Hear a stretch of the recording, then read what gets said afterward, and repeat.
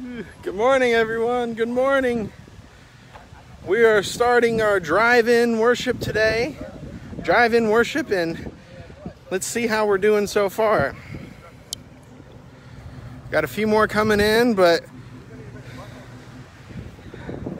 the parking lot is full this morning with everyone here. More people coming. It looks like we got more coming down the road there. Good morning. Drive-in church today. We have a crowd.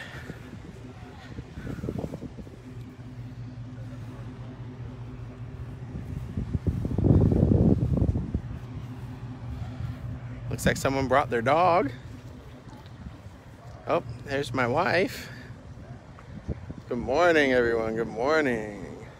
Faces I don't necessarily recognize, so that's nice. Wave to everyone. Good morning. Good morning. It's good to see you all today. Hello. Hello. We are packed, and that is wonderful. We are going to get started hopefully at 10:15, but if people are still rolling in, we're going to give them a few minutes to get here, and that won't be a problem. I know my grass. I got Lots and lots of people showing up today.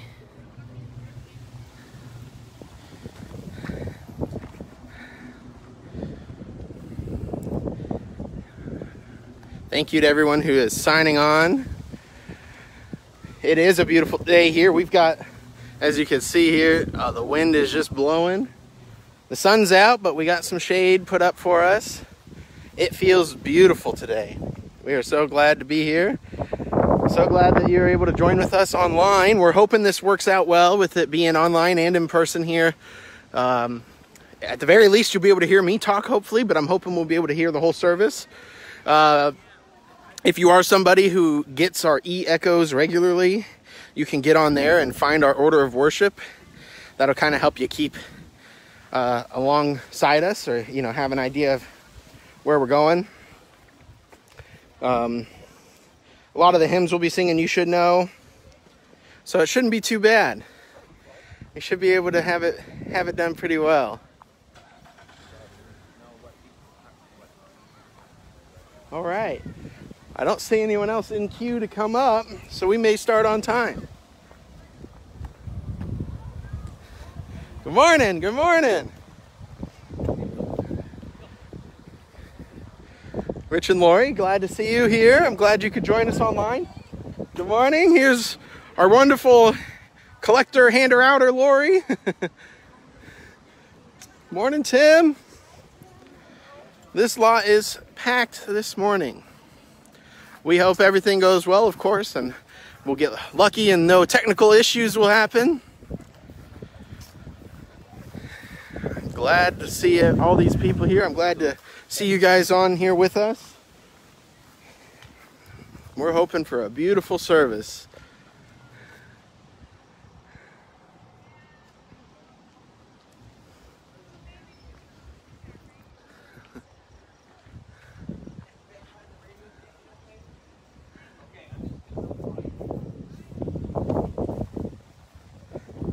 All right. Hey, can you have my mic on? Good morning, everyone. Good morning. Good morning. I hope you can hear me. If you can hear me and your radio is working, turn on your windshield wipers. And just leave them on for a second. Anyone else? Can anyone else hear me this morning? Give a honk, give a wave, give something that tells me you can hear me. All right. That's a few people. Hopefully that's everyone. Wonderful.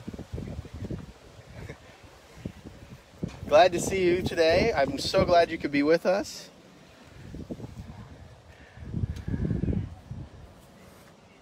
Good morning. I'm joining from home. Sue, it's great to see you on here. I'm glad you could. I know you would be here in person if you could be. So I'm glad to see you. Hey, Larry. We are packed and we are ready.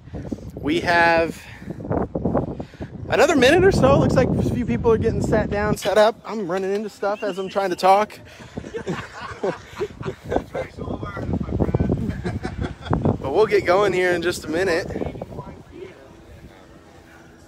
maybe we'll have Tim. Tim, do you want to play us into something, and then we'll get Bill up here to start going? I don't have anything other than my hymns. Okay. Well, then we'll just we'll jump right in here in a minute. Do you have music playing? Huh? Do you have music playing? Okay. Yeah. Yeah. Probably. Okay.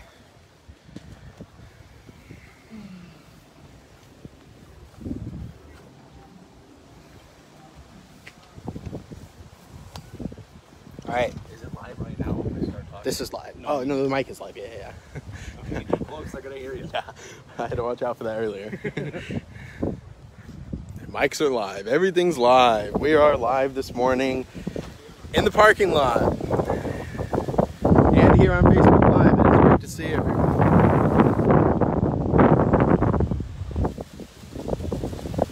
I think Lori is about done. Oh, we got someone else. It's a good thing we didn't start yet. We don't want to miss you.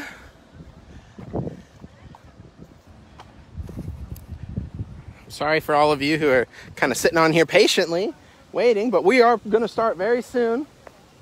Oh, we got one more coming up. Yeah, it's a good day. It is a beautiful day. All right. Connie, good morning. Getting a two-way watching this morning. For those of you who don't know, Connie's here in person too, so. Oh.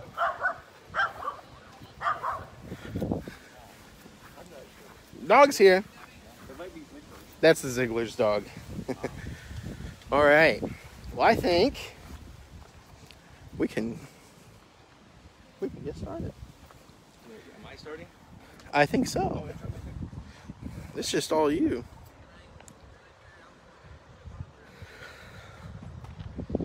Actually, what I'll do. Well, good morning, everybody. They must hear me. I heard some good mornings. Welcome to First Christian Church. We're glad you've joined us here on the property for the first time in a long time. And we want to say welcome to everybody. And I'll move right into some announcements. Excuse us if there's some pauses here and there. We're all new to this. This is kind of fun and interesting. So on the 28th, which is 2 weeks from today, we'll be having a congregational vote to approve officers, and there'll be more information about that in the future. And also the CMF Men's Fellowship will be having a meeting in the near future to decide summer programming and the rescheduling of the spaghetti dinner. Let's see. Not a lot of other announcements because we've been on hiatus for a little while. So I'll move right into some holidays, which I know you all love. Yesterday, you missed National Weed Your Garden Day, so I hope you're up to date on that. Today is... Tim missed it. You got some work to do, buddy. Today is Flag Day, so I hope you got your flags flying. And June 15th, which is tomorrow, that is Smile Power Day, so show the power of your smile tomorrow. June 16th is Fresh Vegetables Day. Make sure you get your fresh vegetables. And the 18th is Go Fishing Day. It is also, coincidentally, International Sushi Day, so those things go together. June 19th is National Kissing Day. And June 20th is National Ice Cream... I wrote it down here wrong. I'm trying to remember what it is. It was Ice Cream Soda Day. It's also National Bald Eagle Day. And it's World Jugglers Day. On this day in history, in the year of 1900, Hawaii became a U.S. territory. Later on, it became a state in the 50s sometimes. Let's see here. In 1919, the first non-stop transatlantic flight took place. In 1949, a monkey rode a rocket into space, thereby becoming the first monkey in space. Did you know about that, Tim? I did not. Good to know. I feel like you're my Ed McMahon all of a sudden. I kind of like this, you know. Let's see. In 1954, United States President Dwight Eisenhower signs the bill into law that placed the words "under God" into the United States Pledge of Allegiance. Today's Kimberly's birthday too. We'll get to that in a minute. Let's see. On this date in 1959, the Disneyland monorail system first operated in Anaheim, California. That was the first monorail system in the northern hemisphere, or in the western hemisphere, I guess. Let's see here. Births. Let's see. In 1905, Arthur Davis, American animator, worked with Looney Tunes and Hanna-Barbera. He was born on this day. Burl Ives, American actor and singer. He was born on this day in 1909. The founder of Pringles was born on this day in 1918. Fred Bear, American chemist and founder of Pringles. On this day in 1946, Donald Trump, the American president, was born on this day. And in 1949, Harry Turtledove, American historian and author, was born on this day. Now, I must admit, I don't know who that guy is. I just thought his name was cool, so I added him on this list. Also, Kimberlyn Smith's birthday is today. All right. I think I covered it all, right? It sounds about good. I think that's it. I think that's it for announcements. We'll move into the call of worship.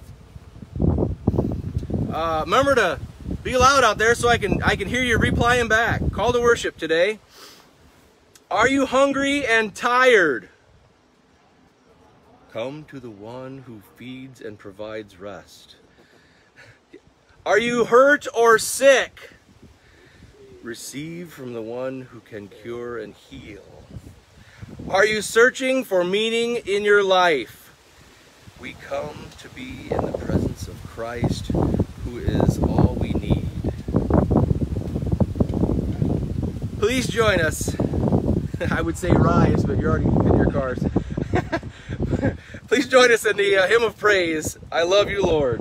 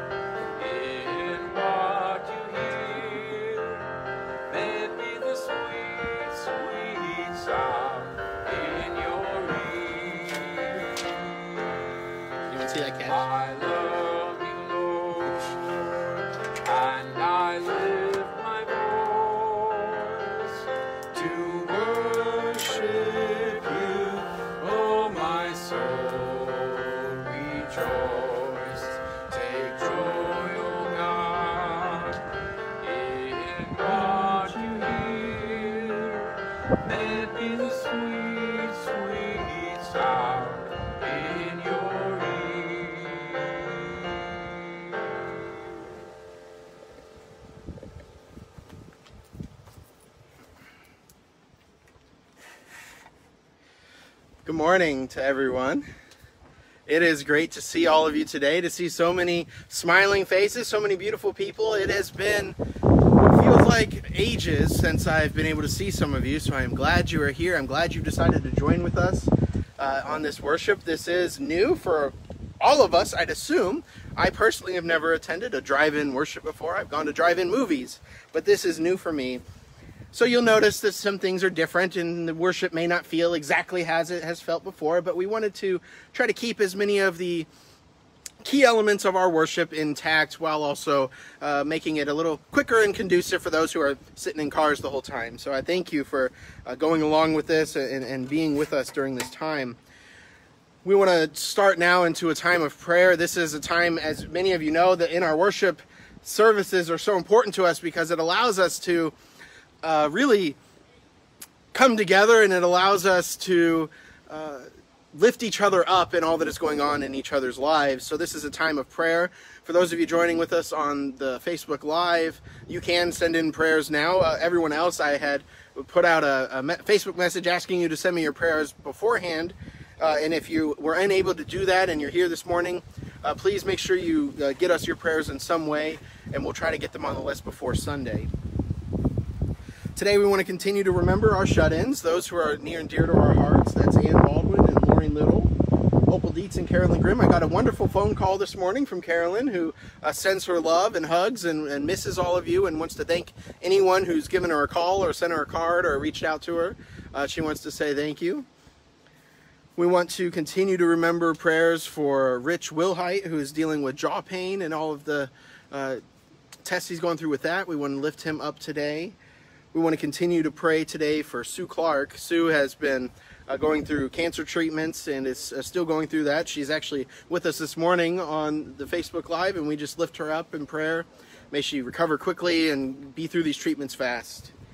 We continue to pray for Sue's granddaughter, Mindy Billings' niece, who is also going through cancer treatments and is going through quite an aggressive cancer. So we want to lift her up this morning and pray that God continues to raise that family up. We want to pray today for Flora Jo Larson, who has been transferred into hospice care and is unfortunately not doing so hot right now. So we want to lift up Flora and Ken and the whole family as they are with her in this time and helping her along in this transition.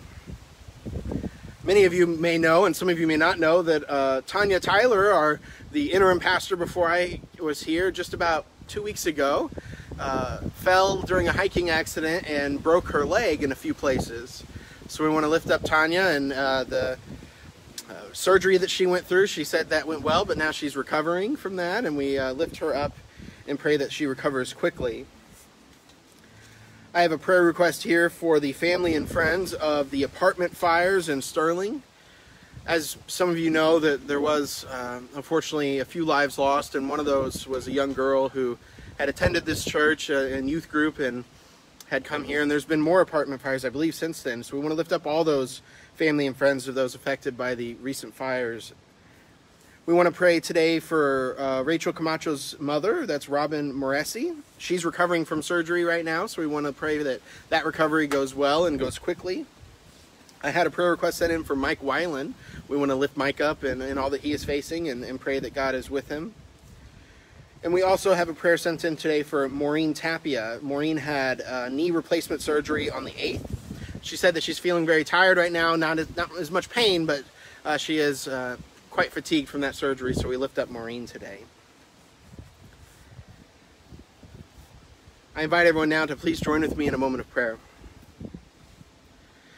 God, I thank you this morning that you have brought us together once again. You have given us this opportunity to worship together, Lord. We know for many of us this worship is different and new and could be uneasy for some, but Lord, we pray that the joy of being together today may brighten our spirits, may lift us up, may give us the strength to continue to go forward in this time and to live out our call as disciples in the world. God, we just pray for your love to surround us, to guide us, and to always bring us to new life.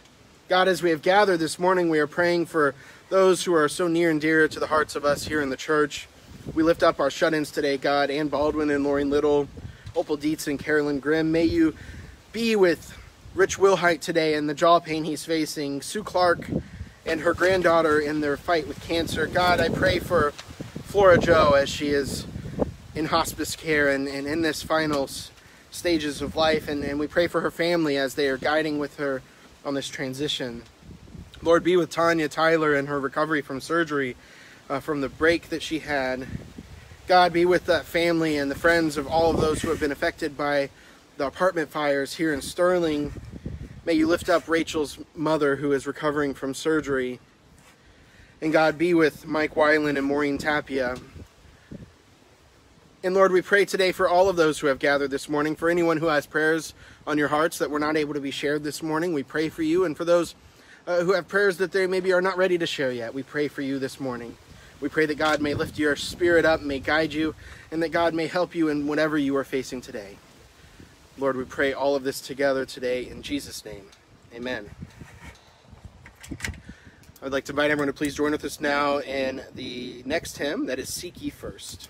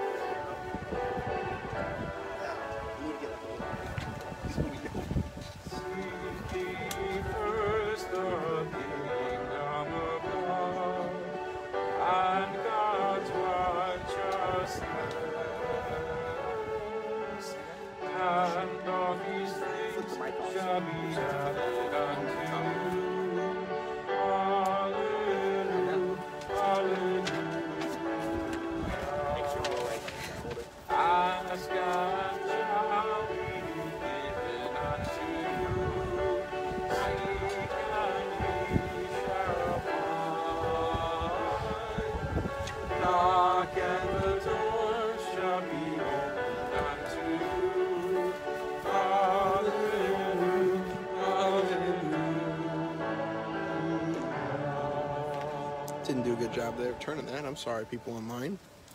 Yes, it is, Chris. A beautiful day. Nice to see all these faces here today. Our first scripture reading will be from Psalm 116, verses 1 through 2, and verses 12 through 9.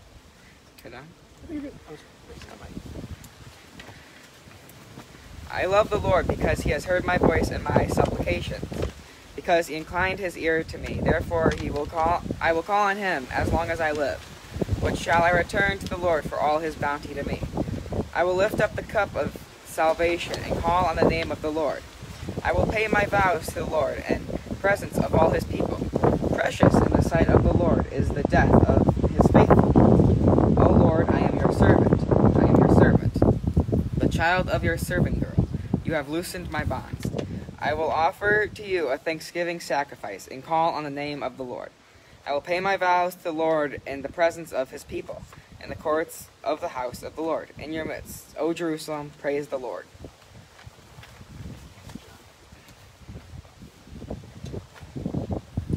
Our second scripture reading this morning is coming from the book of Matthew. We're going to look at Matthew chapter 9, verse 35 through chapter 10, verse 23. Then Jesus went about all the cities and villages, teaching in their synagogues and proclaiming the good news of the kingdom, and curing every disease and every sickness. When he saw the crowds, he had compassion for them because they were harassed and helpless, like sheep without a shepherd. Then he said to his disciples, "The harvest is plentiful, but the laborers are few. Therefore ask the Lord of the harvest to send out laborers into his harvest." Then Jesus summoned his 12 disciples and gave them authority over unclean spirits to cast them out and to cure every disease and every sickness. These are the names of the 12 apostles. First, Simon, also known as Peter, and his brother Andrew, James, son of Zebedee, and his brother John, Philip and Bartholomew, Thomas and Matthew, the tax collector, James, son of Alphaeus and Thaddeus, Simon the Canaanian, and Judas Iscariot, the one who betrayed him. These 12 Jesus sent out with the following instructions: "Go nowhere among the Gentiles and enter no town of the Samaritans, but go rather to the lost sheep of the house of Israel. As you go, proclaim the good news. The kingdom of heaven has come near. Cure the sick, raise the dead, cleanse the lepers, and cast out the demons. You received without payment, give without payment. Take no gold or silver or copper in your belts, no bag for your journey, or 2 tunics or sandals or a staff, for laborers deserve their food. Whatever town or village you enter, find out who is in it is worthy, and stay there until you leave. And as you enter the house, greet it.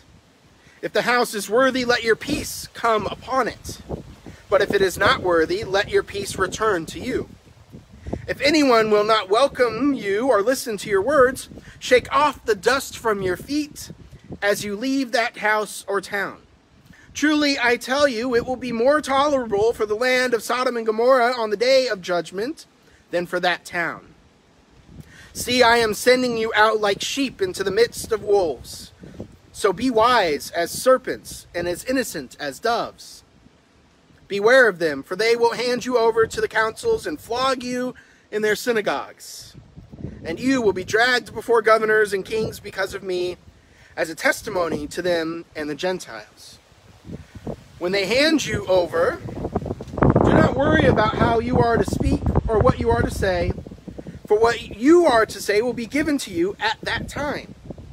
For it is not you who speak, but the Spirit of your Father speaking through you. Brother will betray brother to death, and a father his child, and children will raise against parents and have them put to death. And you will be hated by all because of my name. But the one who endures to the end will be saved. When they persecute you in the town, flee to the next, for truly I tell you, you will not have gone through all the towns of Israel before the Son of Man comes. The word of God to the people of God. Thanks be to God. For me, today's passage is really one of the most shocking, in a way, of the passages that we read in the Bible. You know, we talk a lot about the Great Commission. You know, that is Jesus sending out his disciples to go and make disciples of all nations, right? That gets a lot of attention. We talk a lot about that. But there isn't a ton of detail in that commission, right? There isn't much on the how and the where and the when and all those things. It just says, go make disciples of all nations, right? So you kind of take that and say, okay, well, that means everywhere and everyone, right? But in today's passage, Jesus is giving us another commission. And the commission today has a lot of detail. It's almost as if we are given kind of a step-by-step set of instructions on how to do this. And yet it seems so far out of our reach that it almost seems laughable in a way. Some of the things Jesus says in here that we're supposed to be able to do, to me, really almost makes me chuckle. Now today, of course, we talk about how to evangelize, right? We talk about how we can go out and do these things. You know, Jesus is sending the disciples out with all these lists of things to do, but in our own lives, in the church, you know, that's a conversation happening all the time. How do we get out and attract people? How do we get out and reach those millennials and those young people and all those people in 2020? You know, what are the strategies we can implement that will help us reach people? Whatever the answer is for any given church, you know, you can take steps to do that, and you can develop a strategy and try and put this whole plan together. And that's kind of unlike the first commission, but in this commission, we are given instructions. We are given instructions on what to do, on how to do it, how to turn the other cheek. And in this commission, we are being compared to Jesus. And Jesus, of course, and all of the great things Jesus does, makes it look a little easy. He went around, he preached, and he teached, and he teaches people, and he healed, and he raised people from the dead. He did all of those things, and when we're reading it, and as the disciples are experiencing it, it almost seems easy. It seems like he did it without effort. Now, we know that Jesus wasn't free of suffering, but he seems to face the suffering so head on and so candidly, it almost seems easy. Every obstacle Jesus faced, he overcame it, all the way to the cross. And as the disciples are being passed the torch, and then by extension us, as we are being passed the torch, we really get kind of a sobering reality check about how this is going to go. The political, social, religious, all the different things we can list, the reality of our world today reminds us that the job we've been given isn't easy. We see Jesus' life and ministry, we examine it, we study it, we talk about it, and we see this ideal, this perfect, this way it's supposed to go, the way we want it to go. Jesus do all these things in almost an effortless fashion, and yet we are faced with the reality of our own lives today that makes some of these things seem almost impossible. Jesus is telling his disciples, well, hey, you're going to carry on what I did. You're going to heal the sick. You're going to cast out demons. You're going to raise people from the dead. And when I hear that, I stop and I wonder, wait, what? We're going to raise people from the dead. Now, sure, we can point to the doctors and say, you know, doctors are doing wonderful things in the field of medicine today, and they oftentimes can bring people back from certain death. But, you know, we're not all doctors, and we don't all do that, so what does that mean for you and I who don't have that ability? We see these types of comparisons between us and Jesus, and we may get discouraged and say, well, I can't do that. These difficulties, they come into play. And now, you know, we could stop here. We could stop with Jesus saying, hey, you're going to go do all these wonderful things, and that's it. You know, the way the lectionary is set up today, there's a parenthetical set of verses, which is really the later chunk, and you have the option of not including that. And if I didn't include that, we could end today on this note of, you know, hey, you're being called to go do these great things. Jesus says you're going to go do all these great things. Now go do them, right? But that wouldn't be right, because I wouldn't be warning you then of what Jesus says next, which is, it's going to kind of suck. You're going to face a lot of hard stuff on the way. Jesus says, after he says you're going to do wonderful things, you're going to go do it, and you got to go do it with nothing. People are going to laugh at you. They're going to poke fun at you. They're going to beat you. They're going to throw you in prison. And some people, they're going to kill you. You're going to face a lot of suffering and persecution and some possible bodily harm because of me. So we see all of this and we say, whoa, what in the world am I doing? Or what am I going to do if this is what I have to face? How can I go forward facing this? I feel like I don't know if I can overcome it. And then you witness the disciples go through the end of the gospel story, go into Acts and further on, and they do it. They carry on Jesus' gospel. They go and they spread the gospel, and if they hadn't done it, we wouldn't be here today. They go out and they do wonderful things, and some of them do face many consequences because of it. And we see them and we wonder, well, can I do that? Am I able to face all of these hardships like they did? Can I stand up for my faith the way they did today? Many of us, I think, today are a bit hesitant to talk about our faith in such a real way because we don't want to come off as that pushy Christian who's out there shoving our religion on people and being kind of snooty, right? We don't want to push people off, and we don't want to scare them away, so we reserve ourselves. We pull back and we wait and see, and we try not to be too hard on people.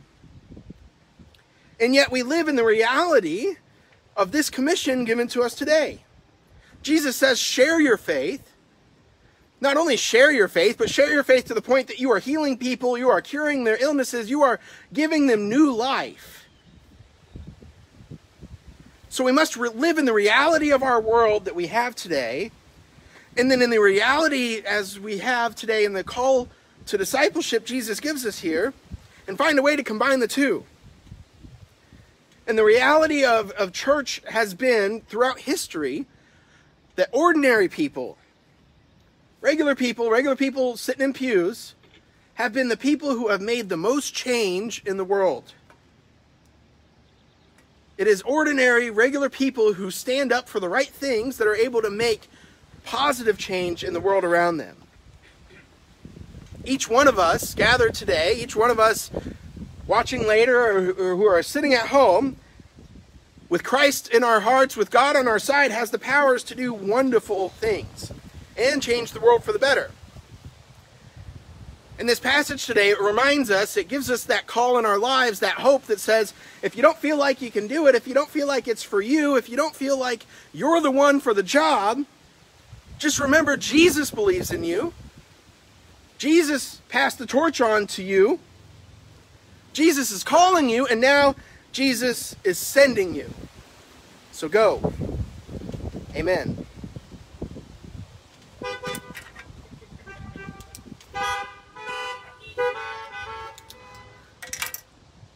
We are going to turn now to our next hymn, I'm Going to Live So God Can Use Me.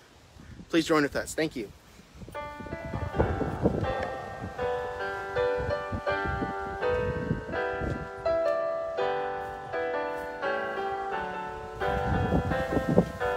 I'm gonna live so God can use me anytime and anywhere.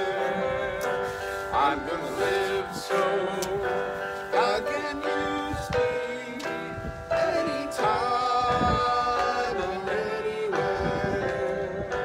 I'm gonna work so God can use me anytime and anywhere.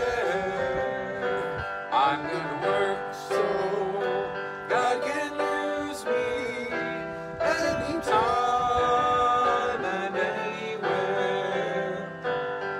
I'm gonna pray so God can use me anytime and anywhere. I'm gonna pray so God can use me anytime and anywhere.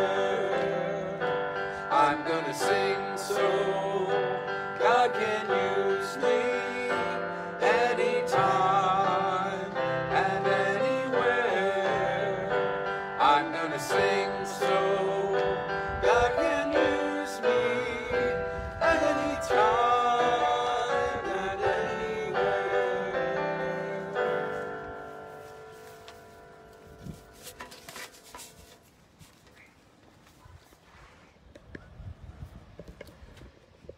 All right. I'd invite everyone now to please join with us in this time of communion. This is a time that is so important to our lives as disciples because it gives us this opportunity to join with Christ in some of the most intimate of ways, and it really just invigorates my soul to know that we have this ability to bring in the Spirit of God within us and allow it to fill our veins and fill our bones and really lift us up. And in a world today where there's so much negativity, this for me is something I need so much of. For many of you, you received these prepackaged communion cups today, and I just want to let you know you're going to have two pieces to rip off there. You're going to have a top piece to rip off, that's going to bring you into your little wafer, and then you'll have another tear, and that's going to get you down to your juice. For the rest of you who brought your own communion, this is the time for you to join with us now. We recall that night that Jesus was betrayed as he took a loaf of bread and he broke it and he blessed it, saying, "This represents my body, which is broken for you. Do this in remembrance of me." And in the same manner, he took a cup, he blessed it, and he said, "Drink, for this is the new covenant in my blood. And for as often as you eat this bread and you drink from this cup, you proclaim the Lord's death until his return." Let us now pray for the bread and for the cup, and then join together in the prayer taught to us by our Lord and Savior. Let us pray. Lord, we praise your name today for the love you have shined upon us and the love you give us in this time of communion. God, may the bread that we are about to receive and the cup that we are about to receive nourish us, lift us up, and give us the strength to carry forward in our lives as disciples. May we heed not just your great commission, but your commission today to share our faith in a way that lifts up the lives of those around us. God, may you strengthen us, preserve us, and keep us. And may the Spirit, through these elements, always guide us in our lives. Amen. We'll now join in the prayer taught to us by our Lord and Savior. Our Father, who art in heaven, hallowed be thy name. Thy kingdom come, thy will be done, on earth as it is in heaven. Give us this day our daily bread, and forgive us our debts as we forgive our debtors. And lead us not into temptation, but deliver us from evil. For thine is the kingdom, and the power, and the glory forever. Amen. The meal has been set. Please partake together.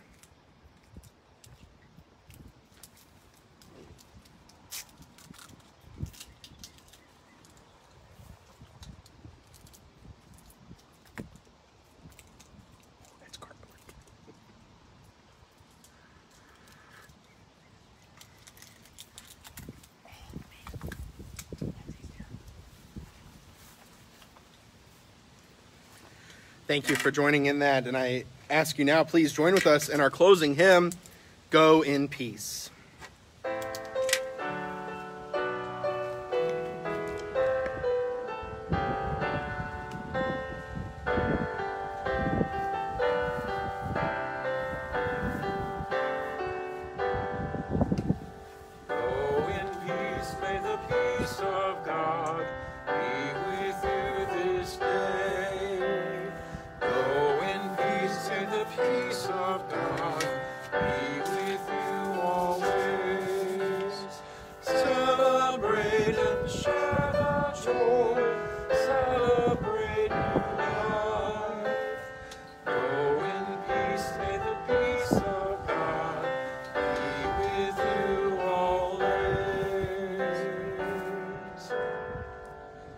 Can I get some honking amens?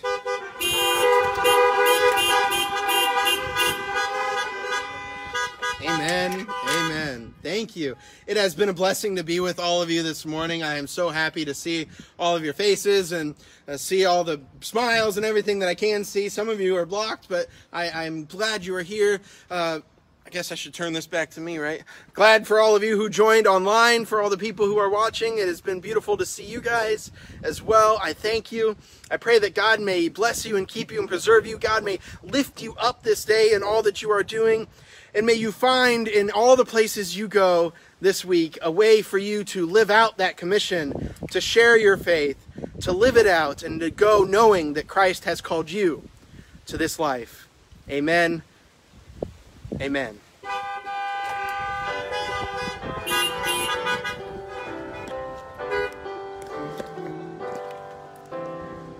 Thank you, everyone, for joining with us. I'm going to give you a shot of the lot again before we leave. We got some people today. Amen. Amen. It has been beautiful to be with all of you. Until next week, I hope to see you here. The lot looks full, but there's plenty of room, so come on out. We can hold you. We got more space. I hope to see you. And until next week, we'll see you guys.